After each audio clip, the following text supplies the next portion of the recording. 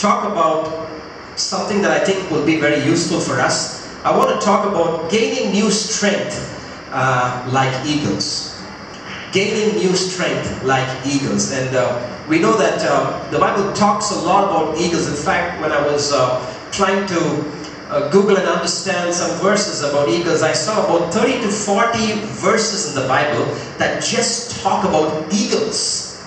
And I was wondering whether the Bible speaks about any other bird or animal in so many passages apart from it speaking about eagles. And I was trying to figure out what is so great and important about eagles. I know some factors about eagles. I know a little bit about what they are. But I started watching some videos on eagles. These last many days I was sitting down and just watching documentaries on eagles. And trust me, church, I want to encourage you this morning. If you've never ever watched documentaries on eagles, please do it this week. Take time off, start watching the lifestyle, the characteristics, the traits, the qualities of an eagle. It's amazing. It's an amazing creature. It's an amazing bird. And that's why I figured why the Bible kept talking again and again about eagles. And in Isaiah chapter 40 also talks about the ways of the eagle and how those who wait on the Lord will renew their strength like eagles. And so gaining new strength like eagles. And before I share some of the verses, which I might continue in the next following weeks, I just thought we'll understand the traits of the eagle and how it pertains to our Christian walk. Traits of an eagle and how it pertains to our Christian lifestyle, our Christian walk. Because if you take the eagle and if you take us, there's lots to learn from the eagle. Even though it's a bird, even though it's beautiful, it's majestic, don't look at how beautiful and majestic it is. Look at its traits, look at its qualities, its characteristics. That will help you understand a lot of Christian principles and biblical truths about what God is trying to help us understand. Now, the basic gist of the eagle analogy is that it's the first thing to know is eagles don't flap their wings. Have you realized that? Every bird will flap its wings to go higher and higher. The eagle will never do that. Very rarely you'll find an eagle doing this. What the eagle will do is, it's got such a big wingspan, it will stretch its wings out almost like an airplane. It will never do this. You'll see crows and sparrows doing this. Eagles will just do this, and what they'll do is, they don't flap to fly, they soar to fly. I was looking at the meaning of soar. The Bible talks about soaring like eagles. I was looking up the dictionary about soaring. Soaring says, without any effort, without any move and thrust, without any energy, just helping to glide and to go higher and higher. Now, how does the eagle do that? We'll get to know that. So what's the difference between other birds and eagles? Very simple.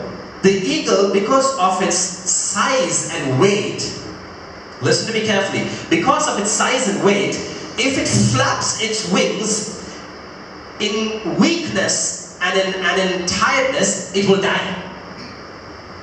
So while it's still small, it teaches itself not to waste energy, but to make sure that it uses its wingspan to soar.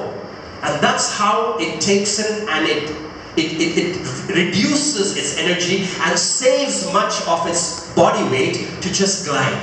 And that's the first analogy of what an eagle is. Now, why am I speaking this? Sometimes as Christians, we do a lot of things. Let's do this, let's do this, let's do it. No, we don't get strength by doing 150 religious things. Let's understand the eagle. The Bible talks about a lot of these things to help us understand a lot of things. And it says, it soars. This morning, if you and me are flapping our wings and trying to do things to go higher and higher or get closer to God, God's saying, you're not going to get too high. Did you know that the eagle is the only bird that gets to about 10,000 feet? No other bird gets to 10,000 feet. That's where planes fly. Of course, they fly about 25,000 to 30,000 feet, but normally when they take off and they cruise, planes fly about 10,000, 15,000 feet. It says the eagle gets to that height without flapping its wings. And even other birds who flap their wings cannot even get to half that height. Now, if we want to gain strength in God, if we want to gain strength in our spirits and our souls and our bodies and our minds, it is not about flapping our wings many times. It's not about doing things many times. It's not about how many times we fast and how many times we pray and how many times we read the Bible and how many times we go to church and go for all. It's not about that. Don't get me wrong. I'm not saying that that's not important. I'm saying that is very important. It's good to keep reading the Bible and praying, and it's always important to do those things. But you know, sometimes we think the more we do this, the more we get close to God. No, we don't get close to God that way. We get close to God in ways where we understand where we get our strength. The eagle understands where it gets its strength. It doesn't waste its energy on the things that are not needed. It uses other things to get its energy. And so this is the first basic gist of what eagles do. They soar. And eagles are born, since they're born big, they have to be able to maintain their strength for a long period of time. You know what's the lifespan of an eagle? Any guess what's the lifespan of an eagle? Any guess? It lives for about 30 to 35 years, and then it gets old, and then it goes on to a high mountain and starts pulling off all its feathers and break its beak. And there's a regeneration of all these things and a renewal and a rebirth. And again it comes down and lives for another 35 years. Amazing. Simple bird lives for 70 years as much as a human being lives. That's the eagle. There's a lot of spirituality in the eagle, and that's the reason why the Bible talks a lot about it. What I want to help us understand this morning is we are that eagle. Listen to me very carefully. We are the eagle. The second is the wings that the eagle represents are our faith and our belief in Jesus Christ. Point number one, you are that eagle. Your faith and your belief are that wingspan that you have. And the third, the wind thermals. I want to talk about the wind thermals. Remember I told you that the eagle does not flap its wings, it just soars.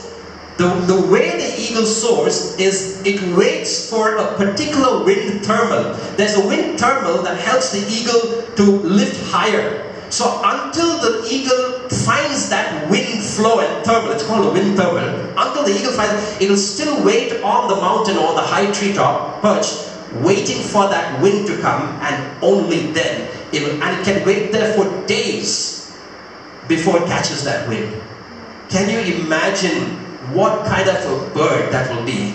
No matter whether it's hungry or no matter, it is not going to come down, because it knows if it comes down without the wind thermal, it will have to do this, and sooner or later it is going to get tired and it can get weak and it can die. It waits for the wind thermal. Once the wind thermal comes, it cruises and goes higher and higher just with that wind. You are the eagle. Your faith, your belief is your wingspan. And the thermal, the wind thermal that we're talking about is the Holy Spirit. You see, as an eagle, with your faith and your belief, if you keep fluttering and flapping without the Holy Spirit, who is the wind thermal, you're going to be weak, you're going to be weakened, you're going to get tired, you're going to get frustrated, and you're going to just leave everything and maybe run away because you're so tired and frustrated. And this morning I feel God speaking to all of us saying, I want you to soar on wings like eagles, not flap, not flutter, not waste energy, but to be able to do what the eagle does. You have to be able to wait for the Holy Spirit, which is that wind thermal. And if you jump and try anything before that wind thermal, which is the Holy Spirit, everything is going to go wrong and weakness is going to set inside. And so this being the background, let's understand and continue of what God is trying to tell us through the life and the trait of an eagle, and how our spiritual lives can fit into understanding where we get what we get from. There's a lovely verse in Zechariah chapter 4 verse 6 that says, "Not by might, not by power, but by my spirit, says the Lord."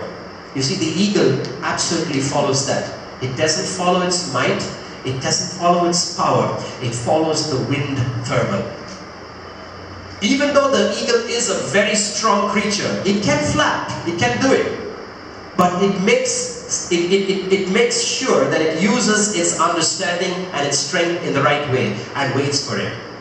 The third thing we must catch on this analogy is that besides the fact that we are eagles and the wind thermals represent the Holy Spirit, is what the wings of the eagles represent. The wings of the eagle represent our faith and belief. And the bottom line is, if we do not have that faith and belief in God to take flight of the Holy Spirit in order to be led and empowered by Him for service, we will have everything crumbling down and weakening. Many times we do things with our own strength. Many times we do things with our own capacity. We do things with our own influence. Maybe we do things with our own money in our savings. Maybe we do things with our own family backing us, or our politicians backing us, or society backing us. Now, nothing wrong with all these things. Please don't get me wrong. Nothing wrong with doing things with all these. But what will happen is, how many times can we sustain ourselves, and how long can we go? If we continue to wait on other energies, we're not going to be able to go for too long. And the eagle is smart in that way. The second, the eagle, they're master flyers. Eagles are master flyers. As a result of being able to learn how to fly on those strong wind turbines, eagles are considered master flyers. They can fly to heights that no other bird can fly. They've been seen flying even as far as airplanes. In the same way, as Christians, how can we learn to fly higher and higher? God has put in us an ability to get higher and higher. But why is it that we are not going to get higher? That's because we are wasting our energy on things that are not useful to get us higher. The third, eagles are master fishermen. They're master hunters. They're master fishermen.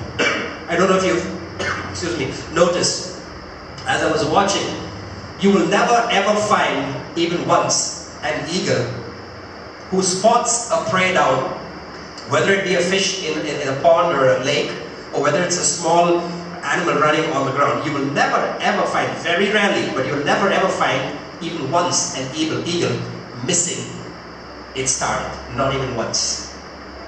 I was watching a couple of days back, and they were showing this mother eagle who was getting ready to make its nest, and it had only one eye, not two eyes. It had one. One was hurt, one was injured, and with one eye, it never missed even one target whenever it went to catch prey. One eye, it would catch its prey the first attempt, not even second or third attempt. They are master fishermen. In our lives, when we say we love Jesus, when we say we represent the kingdom of God, when we say we want to follow God, what are we thinking in our minds? Are we master fishermen to be able to go and help people understand that this is what God is to people? This is the love of God. This is the way God can help you. Can we do the same thing? Can we, when we focus on the target, can we go and get it the first time and not miss on it? How come we don't target our things? How come we don't look at our things and say, I want to get it the first time? You know, it's important for us to understand, whenever God wants us to do something and be something, He wants us to be at His best. He wants us to be at our best. He wants us to be at what He is implanted in us, what He has inputted in us. And so eagles are master fishermen. They would never, ever leave a target or miss a target. Job chapter 9 verse 26, it says, they slip by like reed boats, like an eagle that swoops on its prey.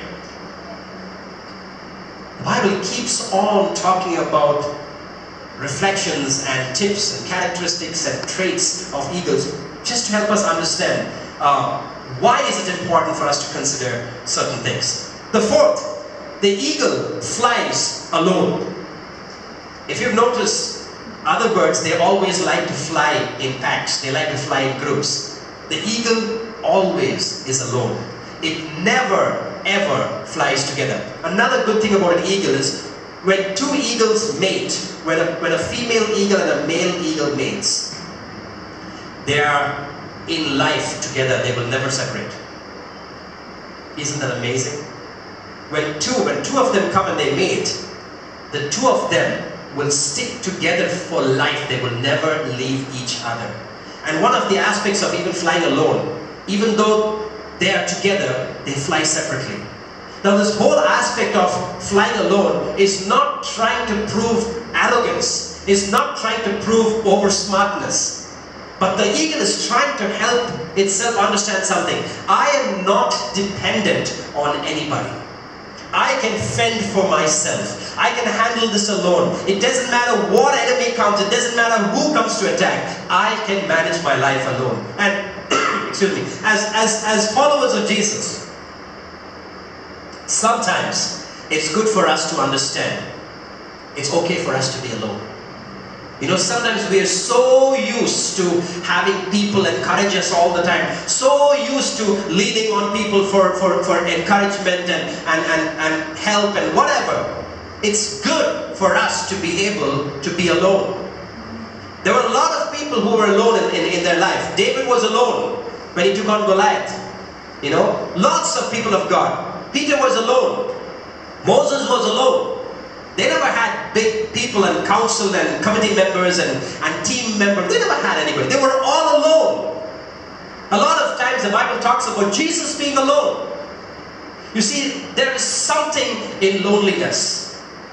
I'm not saying all the time we need to live a lonely life. No, don't get me wrong. I'm saying there is strength in loneliness. And sometimes when we get to be alone, we get to understand a lot of things what God wants to talk to us.